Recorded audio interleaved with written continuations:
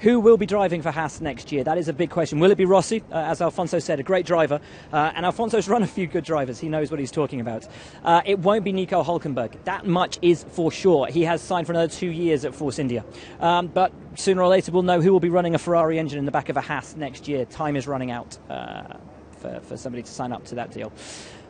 One guy who is running a Ferrari engine, the factory Ferrari engine, already Grand Prix winner this year for the Scuderia, coming into one of the biggest weeks of the year for Ferrari, Sebastian Vettel. But despite the importance of this week, what it means to him coming here as a Ferrari driver, his thoughts, as everybody's here in Monza, very much on the passing of Justin Wilson and on the renewed debate over safety, not just in Formula One, but for motorsport globally.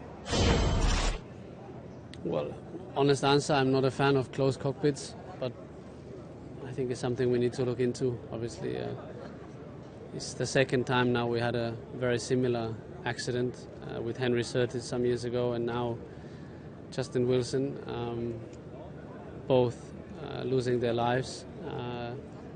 And one thing is clear: if the closed cockpit, could have avoided that in the past and could avoid that in the future, then we would all accept and be happy to race that until the end of our racing career. So that's why I think it's something probably we need to look into now. You say you're not a fan of the closed cockpit. Can you explain why? Well, I don't know, maybe as silly as tradition, and because it has always been like that.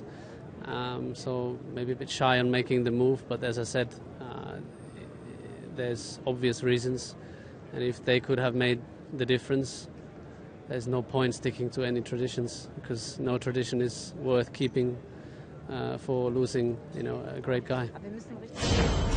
That's your lot then from Paddock Pass here in Monza. Here are the times where you can catch everything this weekend.